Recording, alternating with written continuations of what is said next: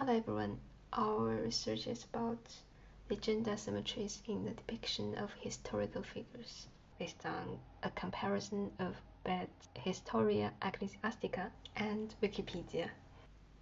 Let's have a short introduction of Beth's work, Historia Ecclesiastica Gentis Anglorum, or the Ecclesiastical History of the English People. It is a very seminal work of early medieval history, written in Latin in the 8th century. This work was composed of 5 books in total, and it documented the events and key individuals involved in the spread of Christianity in England. As a product of its time, it had some unsurprising gender bias. For example, he tends to focus on male figures and often downplayed or ignored the contributions of women. I think everybody here should already know Wikipedia quite well, so let's quickly jump into the research questions. The research questions are in 3 layers. The first one is about selection. We are asking questions like, do female and male historical figures get included in Wikipedia based on the same criteria?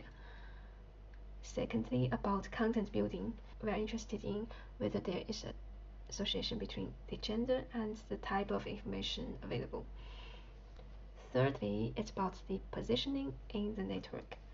We're interested in whether male and female historical characters have different structural properties in the Wikipedia link network. For each level, we want to have a look at one form of gender inequality: inclusion, stereotyping, and marginalization. The first data source was the character list in Beth's HE, compiled by Hilner and her colleagues. It included over 500 characters. Roughly 20% of them are unnamed, like the aged priest you can see in the last item in the screenshot, and only a small fraction of them are female. Another data source is naturally the Wikipedia, and we managed to map 82% of the named characters in Wikidata.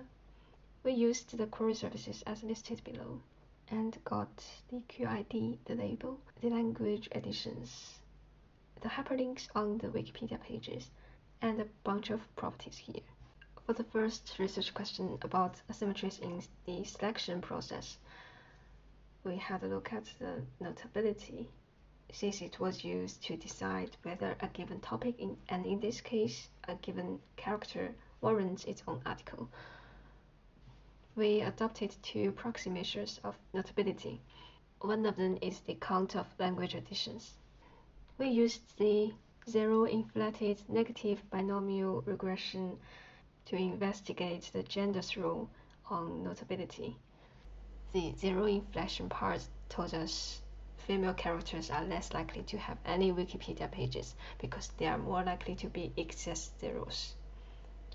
The negative binomial part of the model tells us the female group are more likely to be more notable in Wikipedia because they are more likely to have more language editions compared to their male counterparts. For the second question about asymmetries in content building, we did chi-squared test for a list of properties.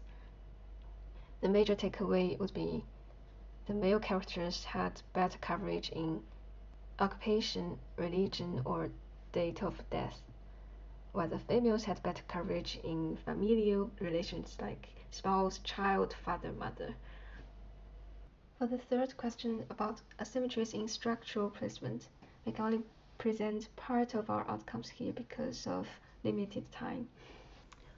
We constructed a hyperlink network with each node representing a character, and then we ranked the characters by 3 measures of centrality: communicability, page rank, and betweenness.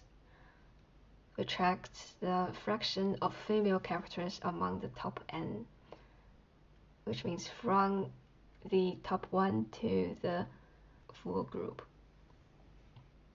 And then we see how this fraction of female converges, or how quickly it can converge to the expected ratio, which is the actual female fraction within the whole group. Then we compare the results from this empirical graph with the results from the 3 constructed baseline. For random, we randomly reward every age. For degree sequence, we try to preserve the degree distribution of the empirical graph. In the case of small world, we constructed the network while keeping the gender ratio and also some other key factors like numbers of nodes, age, and average degree, and so on. Here are the results. We can see that for the case of random and small world, it converges to the expected ratio quite rapidly for all 3 centrality measures we can see here. While in the case of empirical graph and the degree sequence preserving graph, it did not converge till the very end. We can also see that women consistently exhibit lower centrality in the top 50 to 100 nodes of the empirical graph than in the degree sequence preserving graph. This suggests that there are some factors beyond network structure heterogeneities that may contribute to their limited centrality in the link network. In the case of communicability, we can see a short surge in the fraction of women if we look at the top 50 nodes. This might indicate that there are some specific women that have high influence despite the overall underrepresentation of women. Some nodes may have high communicability, although they are connected to only a limited number of nodes with very central roles. These nodes have limited number of direct connections to the broader network, but they can still spread information and influence others through their powerful channels around them. In conclusion, we know women are less likely to have any Wikipedia pages, but more likely to have more language additions.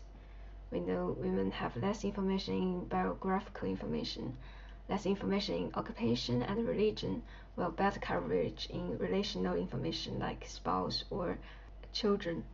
For positioning, we notice that some women have high influence while they are limited and powerful direct neighbors.